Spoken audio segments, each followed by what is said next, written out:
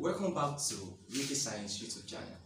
In this video, we will be talking about the neuroanatomy of the brain and the brainstem, the aspect of the neurobiotaxis. We also have what referred to as nerve fibers, including all the white matters that form the nerve fibers. We have what referred to as tracts. We have referred to as association fiber. We have referred to as commissures, and what differentiates commissure from what decussation. And as well, we talk about projection fibers. These are major components of white matter, and we focus basically on the ascending and descending tracts. Okay, let's get started. Now, in the overview of the neuroanatomy of the brain and the brainstem, that is where you have the cerebrum and you have the diencephalon. And part of the diencephalon there is the thalamus. Okay, in between the thalamus, that's where you have the third ventricle. Okay, now we talk about the brainstem. In the brainstem, we have the midbrain, we have the pons, and we also have the medulla oblongata. Now, to come about what we mean by neurobiotaxis. Neuro is from the word nerve, or we just say nerve cell. And here, when you say bio means life. And taxis, what does taxis mean? Taxis means arrangement. Okay, so therefore we say neurobiotaxis is the arrangement of the nerve fibers and your cell bodies doing life. Now, the set of rules or the laws that encompass neurobiotaxis, we have about 3 major laws. Now, the first one states that a nerve cell will actually migrate towards region of high density of stimuli. Where does this occur? This occurs in the level of the pons, where you have the facial nerve, and this facial nerve, it actually migrates towards the region of high density. What is the region of high density? That is the trigeminal nucleus. Another law of neurobiotaxis is that the nerve fibers that transmit stimuli of similar type, they travel along the same path. And this is what is responsible for what we refer to as the corticospinal tract. When you hear the word corticospinal tract, you've heard the word corticonuclear tract. Nuclear tract. Where do you have them? Okay, you basically have them in the what? Crus cerebri. The crus cerebri, where you have in front of the midbrain, you have what referred to as the corticospinal tract moving along the what? Crus cerebri, because the stimuli which these nerve fibers they transmit, they are similar, so they actually converge along the level of what? The crus cerebri. Now, the third law of neurobiotaxis is that a nerve cell, it has tendency of centralization and decentralization. When you say centralization, it means that there are some particular stimuli that are governed or controlled by lower levels in the central nervous system. But when it comes to the period of evolution, that which you now have an evolutionary adaptation towards this particular stimuli, the same kind of stimuli found in lower animals that are controlled by lower levels in the central nervous system, in higher animals are now taken over by what?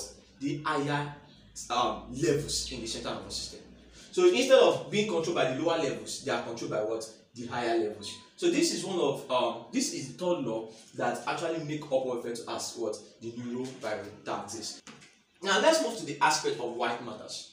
When you say white matter, what forms the white matter? White matter is actually formed by what we refer to as the myelin sheath that covers the axons, which is formed by glial cells. We have them in the peripheral nervous system.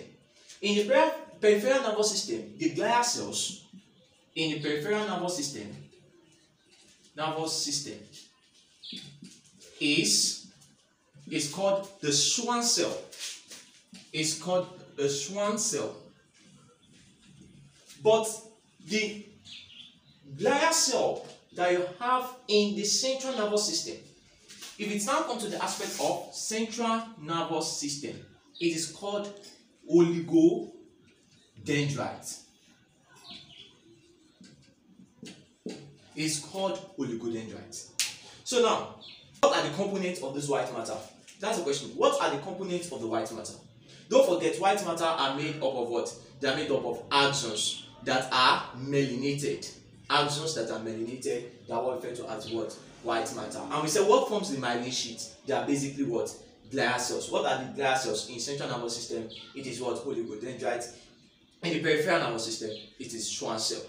Now let's talk about the what? Component of white matter. The component of white matter include what referred to as a tract. What do we mean by tract? Tract is a group of nerve fiber that have common origin, common cause, and they have common termination. That they begin at the same level, they ascend towards the same or descend towards the same what? The same level or region, and they also terminate almost at the same what? Similar region. So we call this what? Tracts. Nerve fibers that ascend upward here, what are they called? We call them tracts because they are coming from the lower level to what? To upper level. We call them tracts. When it comes to the aspect of association fibers, what are association fibers? Association fibers are basically white matter. They are also white matter, but this type of white matter, they actually connect or they allow some particular region to communicate together. Like for example now, you can have the aspect of the brain. You can have the aspect of the brain. And when you have the aspect of the brain, one thing you observe is that we have referred to as the frontal lobe, we have referred to as what? The parietal lobe, we have referred to as what? Occipital lobe. Now the frontal lobe can communicate with the occipital lobe. Also, you can have a kind of sulcus here, which is referred to as what? Central sulcus, which will allow what? Which will allow the what? The pre-central gyrus to communicate with what? Post-central gyrus. And also for the post-central gyrus to communicate to the what? Pre-central gyrus. It is along the same particular what? Hemisphere. Now, don't forget, when talking about hemispheres, okay? This is one hemisphere. Let's write right cerebral hemisphere. And this is your left cerebral hemisphere. For this particular region of the cerebral hemisphere to communicate with this region of the cerebral hemisphere, they need a connection. What connects these two regions together is called association fiber. So if I also have the same thing here, what connects these two regions together is also called what? Association fiber. This differentiates association fibers from what referred to as the commissures.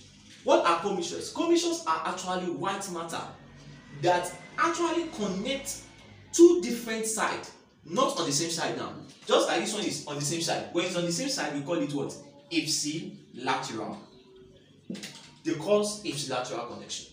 But on opposite sides, right communicating with the left, we call it what? Contralateral. Contralateral. A contralateral connection between two different regions is called a commissure. Get this. Connection, that is, they are communicating together. What connects the right cerebral hemisphere with the left cerebral hemisphere? This is called what? Corpus callosum. Corpus callosum. So it means that the corpus callosum in between the two cerebral hemispheres is a collection of white matters. Is a collection of white matter. We call this what? We call this commissure. We also have some other type of commissure, like the one you have behind the two thalamus. We call this what? Abenular commissure. You can also have referred to as what? The anterior commissure. You can have referred to as the posterior commissure. These are different types of what? Commissure that you can have. But it comes to an extent that which students begin to wonder the difference between commissure and what? And deposition. Now, commissure allows communication between two contralateral parts. But deposition is just a cross between two different parts. It does not allow communication. To be precise, this is what we mean by comission. This is what we mean by comission. Now, if I have this region now, I'll just take a cross section here now. If I have this region now, there are some fibers in this region. There are some fibers in this region of the spinal cord. There are some fibers in this region, definitely in the region of spinal cord. Do you know what they do?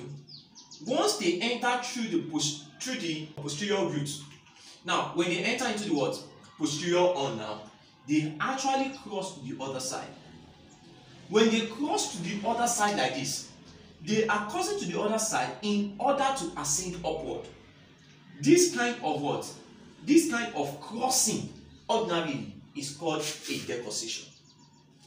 Also, if I have another particular what? Sensory fiber that is coming through the posterior root. Now, by the time it gets to the what? Posterior horn, what happens? It actually crosses to the other side. This crossing to the other side before it ascends upward is also called what? Deposition. This differentiates deposition from what? Commission, because commission allows communication. So there is transmission of what? There is transmission of impulse between these two, but in the case of deposition, there is no transmission of what? There is no exchange of impulse. There is no exchange of impulse. Okay, let's now talk about projection fibers. What are projection fibers? Projection fibers are basically fibers that spread out from a particular region or converge to a particular region in order to allow communication. They converge or they spread out. Where do we have this? Very good.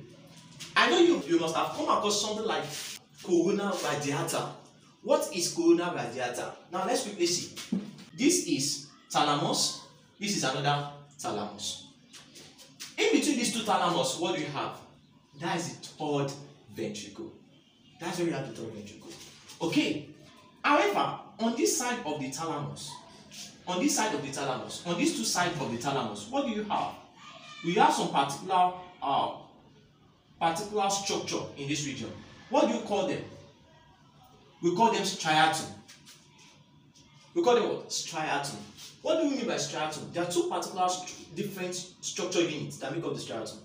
We have what referred to as the globus pallidus, and you also have what referred to as putamen. In between these two regions, you now have special units for collection of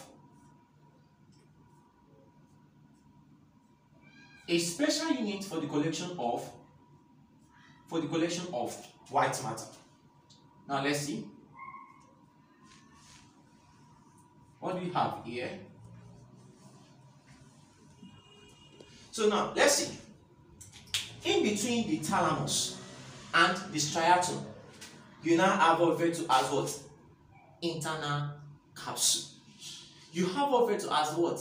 Internal capsule. So this internal capsule, it has two particular what? Corresponding units. The region that descends down and is having the region that spreads upward. The region that descends down and the region that spreads upward. Now, when they spread upward, where are they spreading towards? They are spreading towards cerebral hemispheres. So what you just draw here is the cerebral hemisphere. So it means that there is a structure on this side and there is a structure on this side. What do you call the structure on this side? Striatum. What do you call the structure on this side? Striatum. What make up the striatum? Globus pallidus and what? Putamen. Now, by the time this particular what? In between this particular structure where you have the what? Internal capsule. The internal capsule now spread out like this towards different region of the what? They spread towards different region of the cerebral hemisphere. Now see, what do you call this? We call it corona radiata. So this structure is for the corona radiata because it is spreading out. But when it converges inside as what? What's the structure? crus cerebri. Crus cerebri. So it is basically made up of what? Converging fibers and diverging fibers. The converging fibers are corticospinal tracts or corticospinal fibers. So it is made up of descending what? Fibers. These fibers that are descending, they are called what? Corticospinal fibers. These fibers are called corticospinal fibers. But the fibers that are radiating out here, what do you call them? Corona radiata. Corona radiata. Corona radiata. So that is about the projecting fibers. That is about projecting fibers. Let's now talk about the ascending and the descending tracts. Ascending tracts are basically sensory tracts.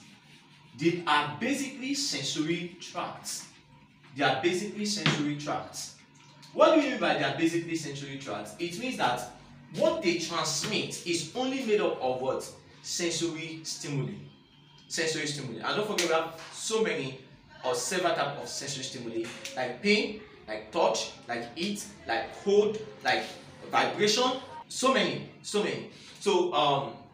or itching. So many kind of responses like that are carried out of sensory what? Stimuli.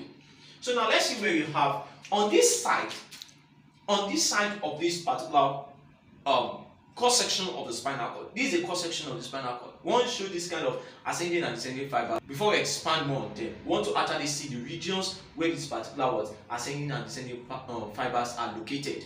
Now let's see. Taking a cross section of the spinal cord now. On this side, we were talking about the ascending fibers, and on this side, the particular regions that are shaded will be describing what we refer to as the descending fibers. However, let's get to know that this particular line you see here is a what? That is a posterior sulcus in the spinal cord. We are taking a cross section of the spinal cord. The one you see here is the anterior median feature, and this is our posterior median sulcus. While these ones that are here, they represent the what? The lateral, that's the posterior lateral sulcus. So this posterior lateral sulcus, this is another posterior lateral sulcus. So the one you have here, where you have this green structure, represents your what? Your gray matter. Where you have your posterior on, you have the what? Anterior on, the posterior on, another anterior on. But you see that they communicate together. This communication is called what? The gray matter commissure. The gray matter commissure that you have is what you see here.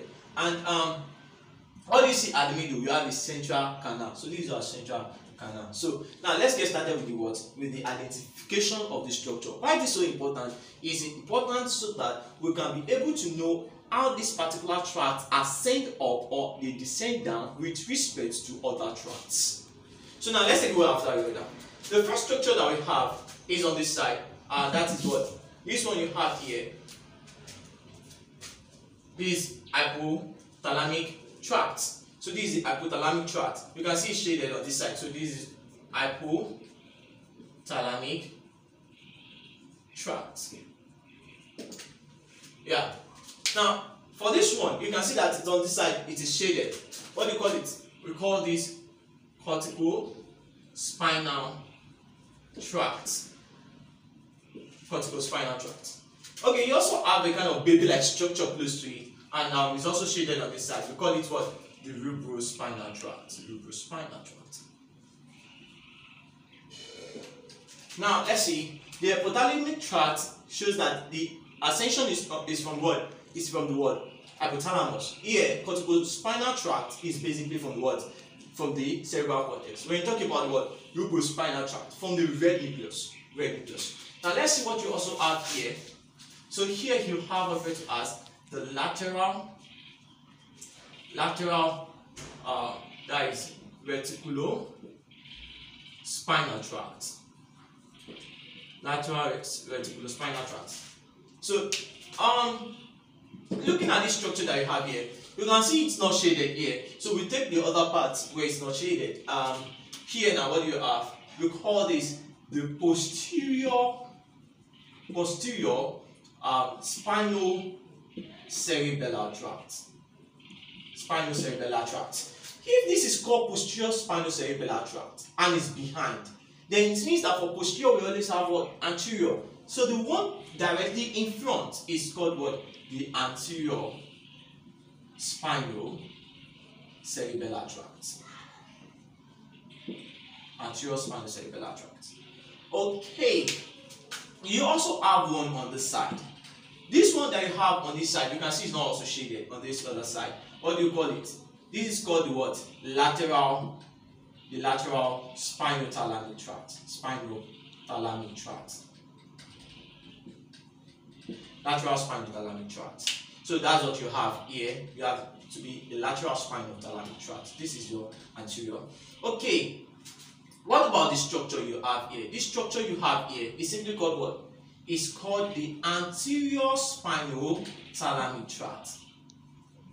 Anterior spinothalamic tract. So when you are being asked to mention the ascending tract and descending tract, on the ascending tract we see posterior spinocerebellar, anterior spinocerebellar, lateral spinothalamic, anterior spinothalamic. Okay, we have here vestibulospinal tract. Vestibulospinal tract. So now we have this to be the vestibulospinal tract. Yeah, here. What about this part? This part we call this what? Spinal olivary tract. Spinal olivary tract. Spinal olivary tract. If this is the spinal olivary tract, you can see that there is another structure in front of it, basically in front of it, and it's shaded on this other tract. We call this one spinal olivary. Then this one is called what? Olivospinal. Olivospinal tract. Olivospinal tract. Olivospinal tract. Olivospinal tract. Okay, you can also see this particular part here. We call this what? Septomarginal tract. Septomarginal tract. Septomarginal tract. And what do you call this one that you basically see here? What do you call this particular structure that you see here? The coma tract. We call this coma tract. That's the coma tract of shooters. Coma tract of shooters. Okay, let's see the remaining parts that which you haven't. Okay, what do you call this? You can see it's actually labeled here. It's actually shaded here, so it goes to the side. If it does go to the side, what you have? We call it what? That is this tectospinal tract. Tectospinal tract. Tectospinal tract. Tectospinal tract. Tectospinal tract. Okay. Is there another structure we have another label here? Okay, we also have another one here. What do you call this? We call this the what? The medial reticulospinal tract. Medial reticulospinal tract is what you have there. Okay, looking at it carefully now, we've actually identified as many as possible structures that we have in the region of the spinal cord. So we've identified them. It's just for us now to focus on what we refer to as what now the ascending tract. Now we take the first one, that's the posterior spinocerebellar. We talk about the anterior spinocerebellar. We talk about the lateral spinothalamic tract. We talk about the spinal olivary tract, and we're also talking about the anterior spinothalamic tract. In this region, we also have another ascending tract. Ascending tract here. Yeah, we have another ascending tract here. We have another ascending tract here. The ascending tract here you have here is called fasciculus gracilis. Fasciculus gracilis. Fasciculus gracilis. Or you call it fasciculus gracilis. Really, actually, I want it to be. And the other one you have is called fasciculus cuneatus. Fasciculus cuneatus. Fasciculus gracilis and fasciculus cuneatus. So these are the two basic structures that I have in the posterior. That is the posterior funiculus. This is called the posterior funiculus. Don't forget in our previous video on the cross section of the spinal cord, we've made clear that we have the posterior funiculus, we have the lateral funiculus, we have the anterior funiculus. The funiculus are regions where you have the white matter in the ascending and descending tracts.